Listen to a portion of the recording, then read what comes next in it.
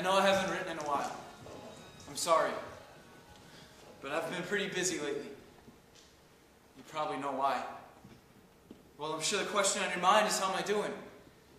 Well, pretty good considering the circumstances. Right now I'm in Iraq, but by the time you get this letter, I don't know where I'll be. Home, hopefully. In the past few days, I've really learned a lot about myself and everyone around. You can read every book on what there is to read and talk to vets about their experiences. But nothing can prepare you for what you see.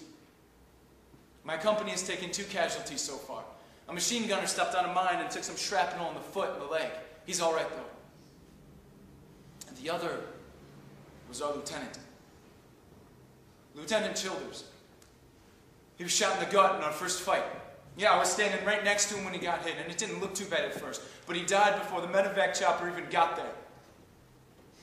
He was the first American to die in the war. Now, I've never seen anyone die before, especially not someone as close to me as him. I don't know if I've ever talked about him before, but he was probably one of the best Marines and men that I have ever met. And without him teaching us and pushing us, I don't think any of my company would be half as good as it is. I'd never been so scared in my life. I've never felt so alone. One minute he's there fighting, and the next he's gone.